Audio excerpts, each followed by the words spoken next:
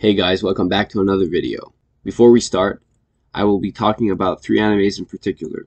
So, spoiler alert ahead, if you have not seen the full story of these three animes in particular, I suggest that you either click off the video or come back when you have seen the full story. These three animes in particular are Death Note, Code Geass, and Attack on Titan. I feel like a lot of animes follow the same template, where the protagonist conquers over the evil forces trying to take over the world, or who have murdered his family or something else in that similar direction.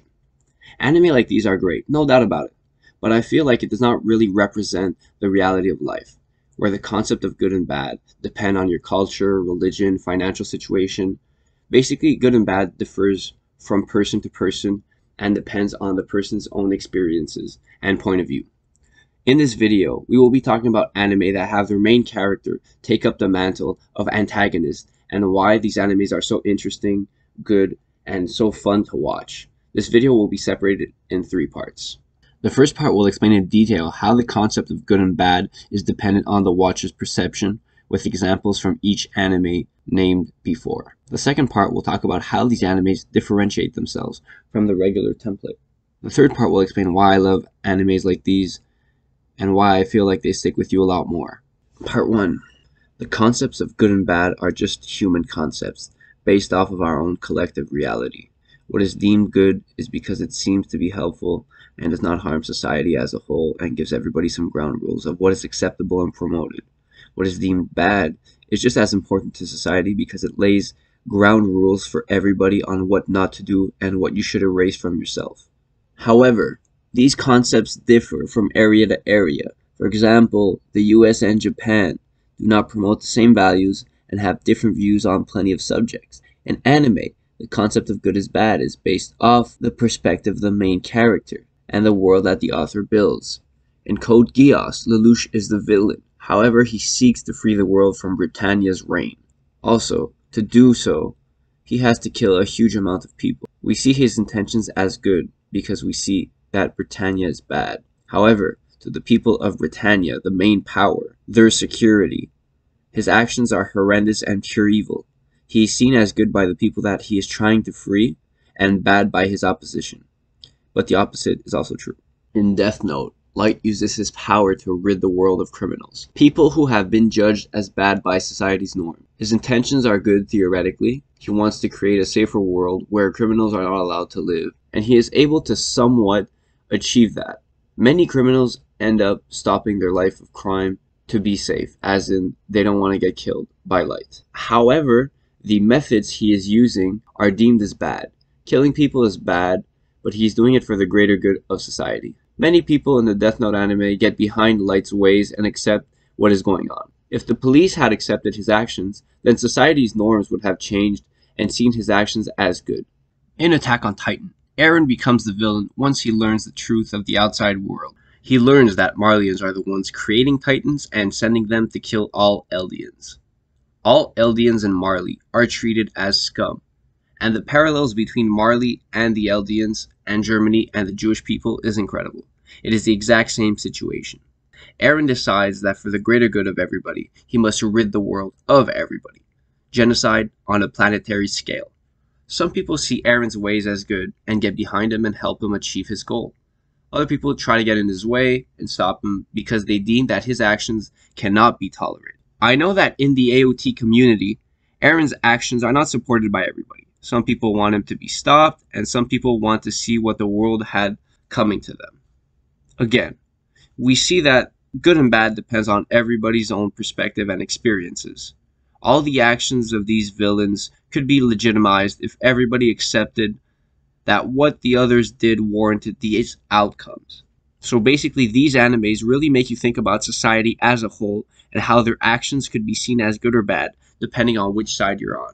Animes like these usually differ from the regular template. They portray the other side of the story. They don't go the usual route and create a hero who wants to save the world through the power of friendship or through words. They show the harsh reality of things. They show a closer similarity to real life than to a fictional story.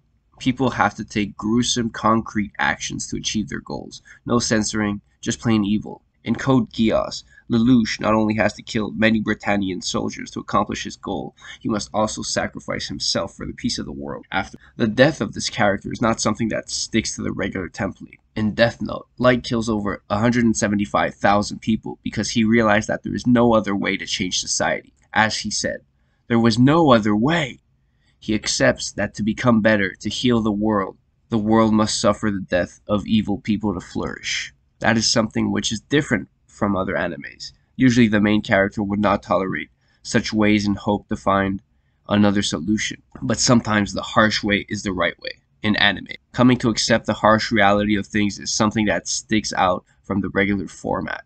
In Attack on Titan, Eren understands that the only way to save the world and exterminate the hate is to exterminate everybody else. Many characters are against this outcome, and Eren goes on to do it by himself for the greater good of everybody. If Eren had only sent enough Titans to end Marley, some people would have survived, and the whole world would now fully retaliate against Eren and try to kill him. Hatred would have kept going. Instead, Eren decided, let's kill everybody and start fresh.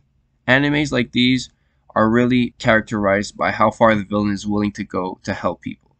All of them have good intentions, however they know that there is no other way to accomplish their goal. It really is nice to see characters have actual critical thinking and understand that sometimes the heart dish must ensue. It is a lot more realistic and gives you a feeling of reality and can make you understand so many situations which happen all the time in the real world. I like these animes because they not only show you how good versus bad depends on the perspective of the watcher, but they also differentiate themselves from the regular template, which in combination creates great realism and parallels to the real world, and gives you point of views you would not usually see or even agree with if it was real life situations. Animes like these are one of my favorite genres. I love a great action-packed anime, but sometimes a well-written psychological anime is what is needed. I love animes like these because they really make you think about the real world. And yes, the argument that watching shows to escape reality could be made, so you don't necessarily want to think about real world situations and real world politics, etc. But that is not necessarily the case for everybody, because obviously these shows have found an audience. This genre has found an audience. They have you weighing the good and the bad of the people's actions, which aren't usually portrayed in shows. It has you thinking the whole way and keeps you on the edge of your seat from the constant plot twists and parallels to the real world. It constantly has you thinking as if this were a real world scenario. These animes have both action, but that does not overweigh the psychological impact from the messages portrayed through this media. It becomes even more psychological through the different seasons and just has messages that are really impactful and really make you think about society as a whole. So there you have it, why I think psychological anime such as AOT, Code Geass, and Death Note are so good. I will try to post a video every month, however I restarted school and I have to be studying like 24/7, so it's a little hard to find time to work on the videos. But I'll do my best to find time and complete as many videos as I can and try to keep my promise on posting at least once a month. I have a couple ideas for my next videos. I just have to get to basically making the video as a whole. But yes, like I said, I'll try to be posting at least once a month. So thank you for watching and see you in the next video.